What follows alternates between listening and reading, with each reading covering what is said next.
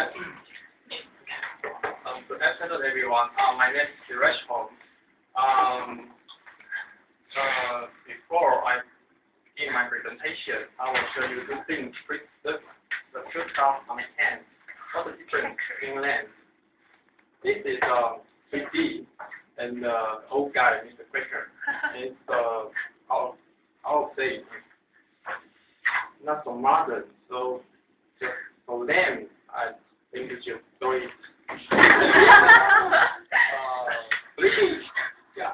Actually, this is not Hello Kitty. This is the Hello Daniel. It's like an astronaut. So it's a model.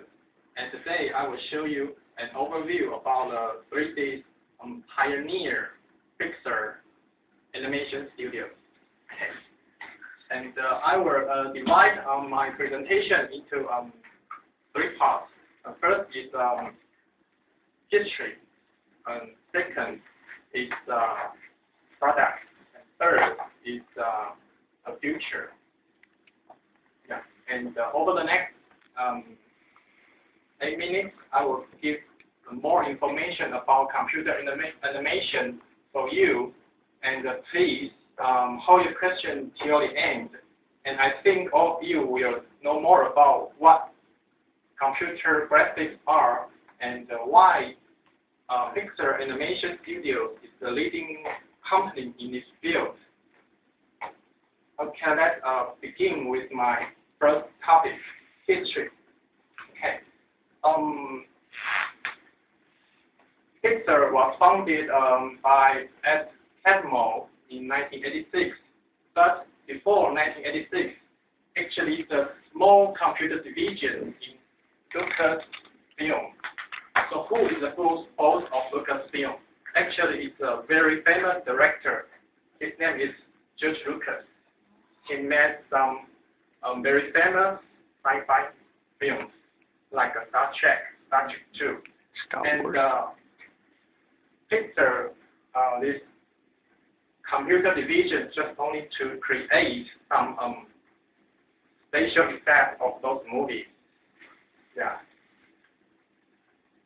Everyone knows that George Lucas made a lot of money, but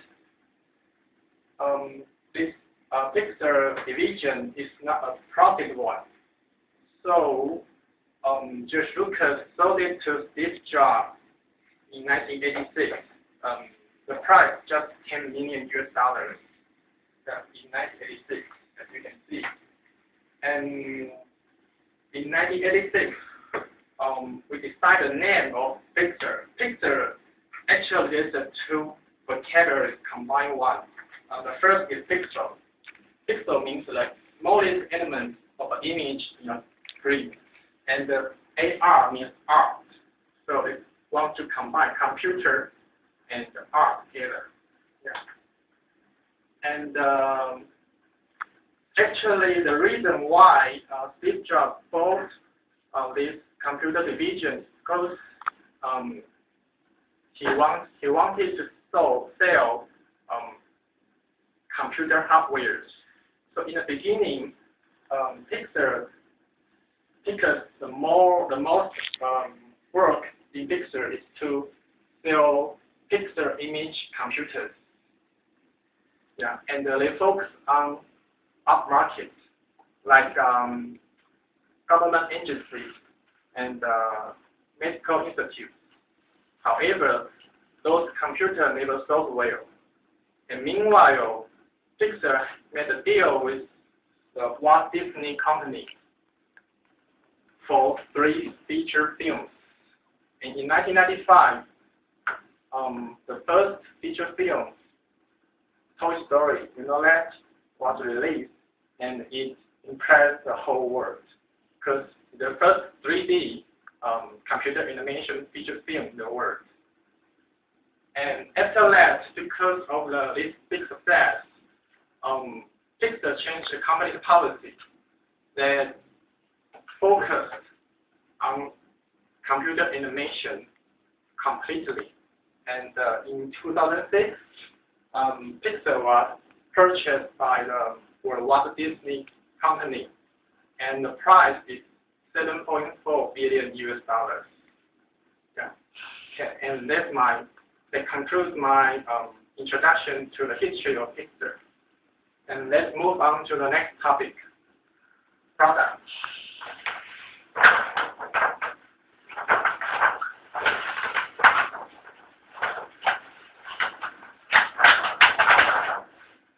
Okay. For Pixar, making a movie means making a virtual world come to life. If our goal is only to replicate the real world to the big screen, we could simply use film camera to make what we want. But what we want to do is to create a convincing world for the audience, and we create those virtual worlds to let the audience to experience, to discover, to experience the imaginary world, and to discover a lot of possibilities. Yeah, and then come to our feature films. Okay, we have Toy Story in 1995. As I said before, it's the first 3D feature film in the world. And the next one is the Monsters Incorporated in 2001. And I have to say this movie because it's a tough work for us to create or to simulate hundreds of thousands years of a monster. It's a tough job for us, but we did. Okay. And the next is Finding Nemo. It's about a fish want to be looking for a father. The story. Okay. And in this movie, we dive down the ocean and many times just to see the difference of the light and fish under the water. And the next is Wall-E. Wall-E is, as you can see, that's a very, very a famous movie last year. Okay. In 2009. And this, we have some short films. There's a Curious Game in 1997 and For the Birds in 2000. And those movies together all across the world. Okay, and many people would say,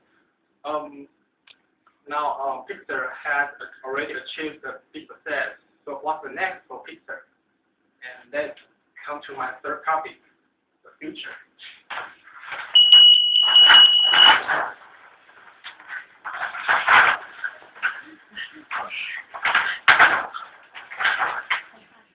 Okay, we have two films coming soon. In 2010, with Toy Story 3rd, and Cars 2, 2012. And John Lasseter is our member. He's very famous and creative guy. He said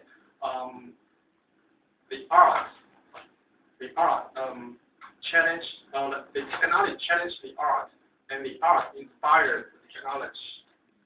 Yeah, and we want to make our goal is to let audience believe our work, our films, is a part of contemporary art. That's the end of my presentation. Any question? In business history, in 2006, you said Walt Disney Land bought 2006. 2006. Yeah.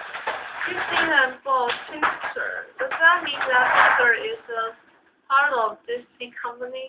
Yeah. Now we belong to Walt Disney.